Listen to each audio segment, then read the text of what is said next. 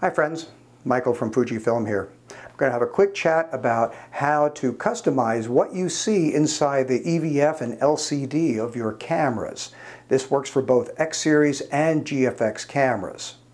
So think about the information on here as kind of being the dashboard of your car. Now, some people want a really detailed dashboard. They want every single light, every single indicator, every single button. They want it to look like a pilot's cockpit, okay? Some people just say, I want the bare minimum, strip it down. I want it just plain, elegant, I want as nothing. I just want to drive, okay? So it's really simple for you to be able to do that.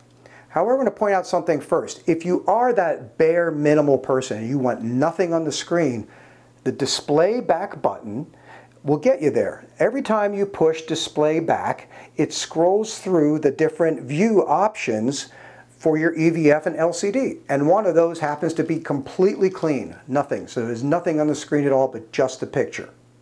But let's say you do want some information. So when you have the standard view up, you'll see things like the number of shots left and your shutter speed, f-stop, stuff like that.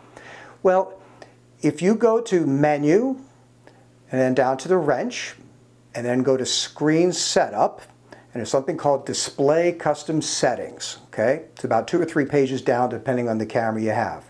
If you go into that and you look through it, whatever has a check mark will be on the screen. If it doesn't have a check mark, it won't be on the screen. It's that simple.